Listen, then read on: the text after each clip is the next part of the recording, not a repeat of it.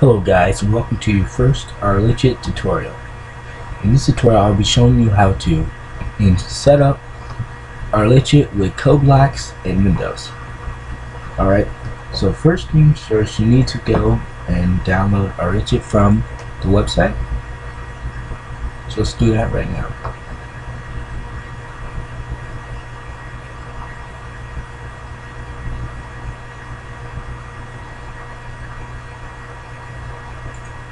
So you can just go to irrlicht.com or just Google search it.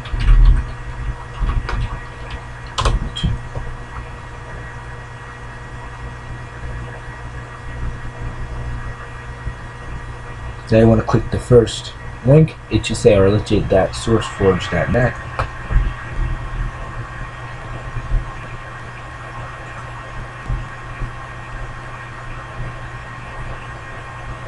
Now we just want to go to the left hand side and we're going to go to the downloads tab. I'm going to click that. Now the most recent one should be normally at the top, so right now it's 1.8.1.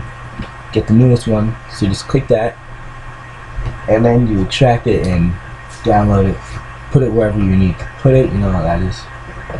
Alright, once you're done with that, you need to go to CodeBlocks.org to get CodeBlocks.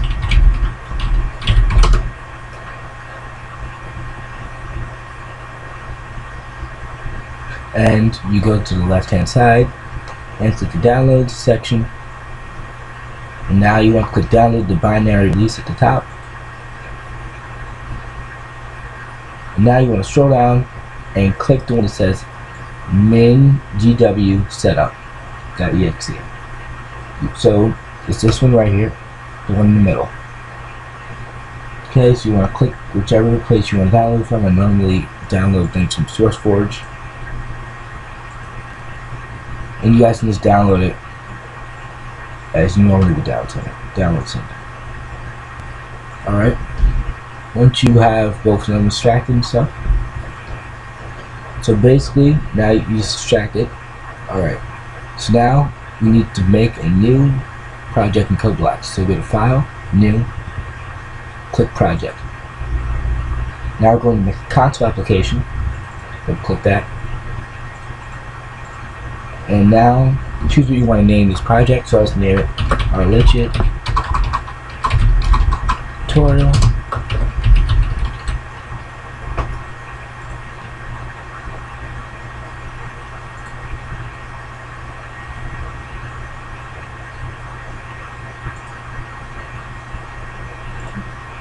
Alright, next, finish.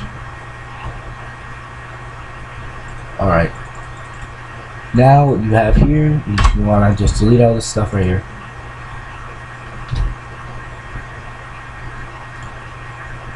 Alright, now we need to go right click the project and go to build options. And now click the main project and click the linker settings tab. Now click add link libraries, click the browse button, and now you need to browse to where you have Irrlicht. So in my CodeBlocks directory I have my SDKs folder, and then I put it in Irrlicht, and I'm going to go to the most recent version, so right here. And now you want to go to the lib folder and go to win32-gcc and click this lib.irrlicht.a file. To click no for a relative path, click OK. Now go to the search directories tab and compiler subtab. Click add. Now we're going to add the include folder in that directory. So go to where you have extracted Irrlicht, and now you need to include that include folder.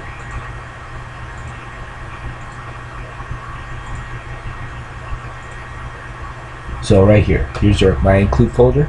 So just double click that, click OK, and click no to relative path, and click OK again. Now go to the linker subtab, and we're going to add the lib folder. So the same thing, but this time we're going to click the lib folder. So go to that directory,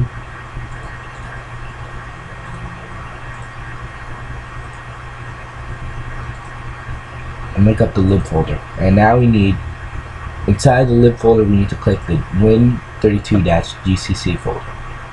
Click OK, and no to relative path. OK again, and there you go. Okay. Now, let's start writing the code. Alright, so we need to include Irrlicht, so include Irrlicht.h.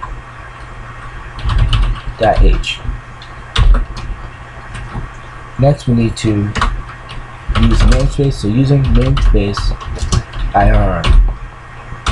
Alright, now we have our main loop, our main function.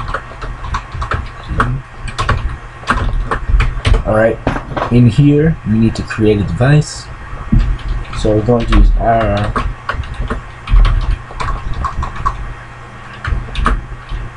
device.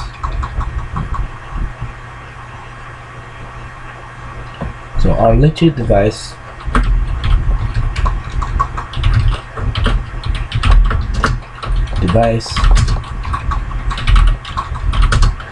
and is equal to IRR. It's equal to IRR create device. Or just create device right now since we already are using that namespace. So create device edt OpenGL. Alright, now that we create the device, we need to make the video and all those other drivers. Alright, so video, create video driver. Okay, so now we have video, iVideo driver.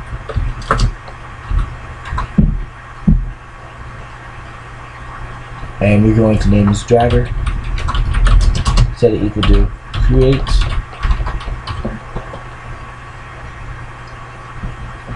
alright guys, so here's our code.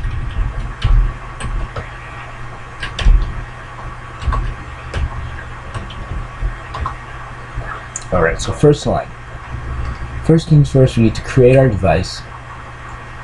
So we have an Irrlicht device, it equals create device, and we're going to be using OpenGL. And now we have our little something to handle if the device wasn't initialized correctly. So if the device wasn't initialized correctly, then we're going to return 1, which ends the program. Alright, now we have our video driver, and we named it driver, and it's equal to device get driver. So basically now we have the driver for the program, video driver.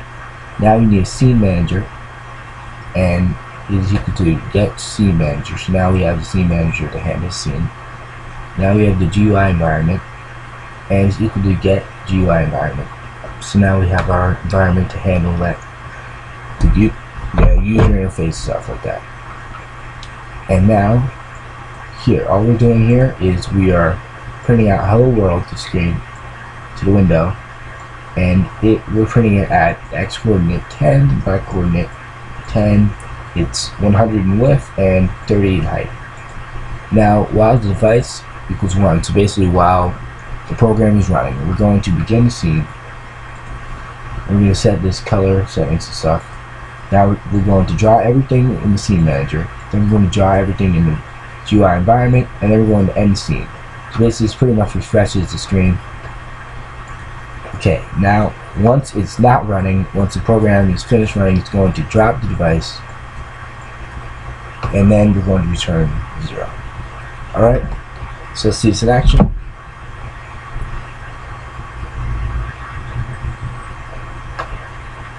Look out for typos.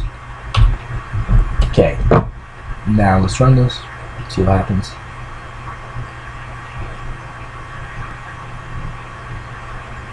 And there you go. A nice Irrlicht screen with the words hello world printed in the top left hand corner. Alright guys, now let me just show you how to make a template of this before we go. Alright, so file, save project as template, enter the name for the template, So I save it as Irrlicht tutorial. Click OK. There you go.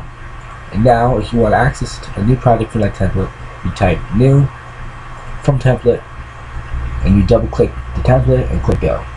And now you just do your setup, like where you want to put it and stuff like that. Alright guys, thank you guys for watching, and I'll see you in the next tutorial.